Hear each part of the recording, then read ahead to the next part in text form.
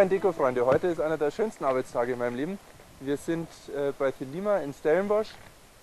Mit Thelema verbindet uns eine ganz lange Geschichte, dazu werde ich später ein bisschen mehr erzählen. Zunächst möchte ich Ihnen vorstellen Thomas Webb, den Sohn von Giles Webb, der vor langer Zeit diese Farm begonnen hat, eine Legende in der Stellenbosch Weinregion.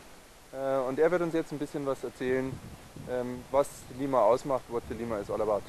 Hi Thomas. Thomas. Can you be so kind and tell us a bit about Thelema? What is the story of Thelema? What is it all about? Yeah, absolutely. Right, welcome to Thelema. This actually used to be a rundown old fruit farm that my parents bought in 1983, and my dad really liked the site. He thought there was a lot of diversity to grow a range of different varieties. And yeah, we went about pulling out all the orchards, planting vineyards, building a house, building a winery, building a dam, and yeah, just went from there. So it's now close to 30 years old, the farm, as a wine producing place. Yeah, we planted our first vines in 1985, and the very first vines we actually planted was this vineyard right over here that we're standing next to. It's Cabernet Sauvignon Blanc. Which is now the Mint Cab, it is as you just told me. And you know, a very interesting story how it's called the Mint Cab is that minty eucalyptus-y character we get on our Cabernets is all due to the eucalyptus trees that are right next to us. And there's a compound in the eucalyptus tree that gets absorbed into the fruit, and it gives it this minty eucalyptus-y character. That's interesting story. So we're going to taste the wine later. We will most certainly taste the wine later. Just to give you an idea of where we are, we're located on the southern slopes of the Simonsberg mountain, about 5 kilometers outside of the town of Stellenbosch, on the road between Stellenbosch and Franschhoek.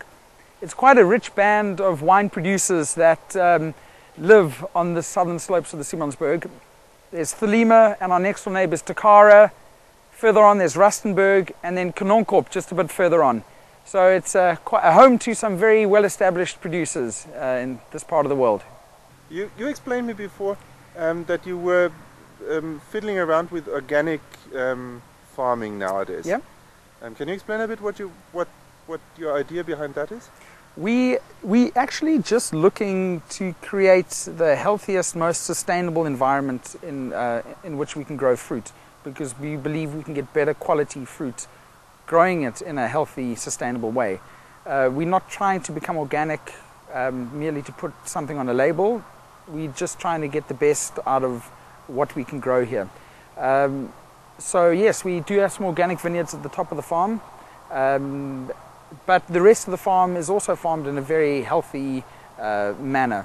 For instance, if there are any pests that are affecting the vineyards, we don't use pesticides to remove them. We bring in natural predators that will eat the vector that is spreading this disease, and that way we're not impacting on the vines at all in order to remove them. Okay, I see. You put these interesting ribbons here around the vines. You must tell us about that. Yeah, this is a very good example of removing a pest without using a pesticide.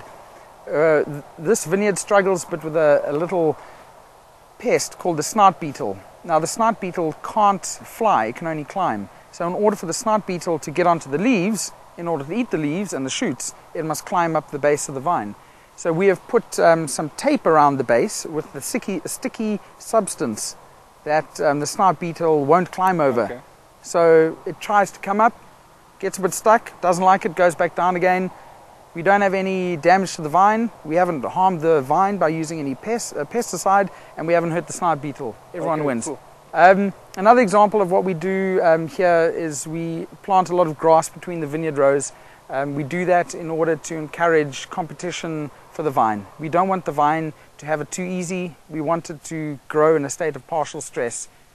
Partial stress means that the vine will put all its energy into the fruit and not into simple vegetative growth. So we want the vine to be working hard and okay, cool. Making some good grapes. Here we've got the Thelema winery, and we've got our red wine fermenters outside, which is, it seems quite unusual, but it makes a lot of sense. We ferment our red wine at about 28 degrees Celsius. The outside temperature during summer is around about 28 degrees Celsius. So it makes a lot of sense to ferment it outside, so the tanks are naturally heated by the warm weather. Right, this is the Thelema barrel storage area.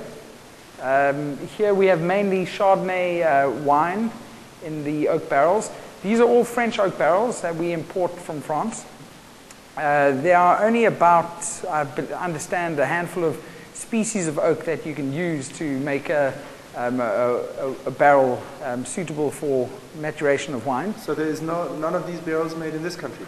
The only way it can be made in this country is if we import the oak in staves to South Africa and we can construct the barrel here. But the oak itself doesn't grow here. It doesn't grow here. But you get oak from all over the world. We have a little bit of American oak, but mainly it's all French oak. Well, this is what you mainly read when reading about wines. They always talk about American and French oak. Yeah, they're the main two producers. Others? Yeah, you get Slovenian oak, Russian oak, Italian oak, and I'm sure a couple of other funny countries that produce... okay, but no one works with those in this country? Yeah, people are starting to work with them. The French oak barrels are the most expensive barrels. Okay. Obviously a matter of price. How much is a barrel? The barrel itself? A barrel is anywhere between 700 and 850 euro per barrel. And we only use them for about 4 years. And I think that's quite a hidden cost that people don't realize or appreciate with wine. So if you take the Thelema Cabernet Sauvignon, about €5 we spend on oak, maturing that wine. So that's quite a big portion of the cost. For how long are you keeping the, let's say, the mint in a barrel? We'll keep that in barrel for about 20 months. For 20 months, and yeah. So you can use it for 2 vintages? Yeah. But then possibly we can use it again later on, but it would have been aged by that stage, so you won't get as much of an oak character, which we do seek on our bigger wines, such as the mint, the Merlot Reserve, and the Thelema Cabernet Sauvignon.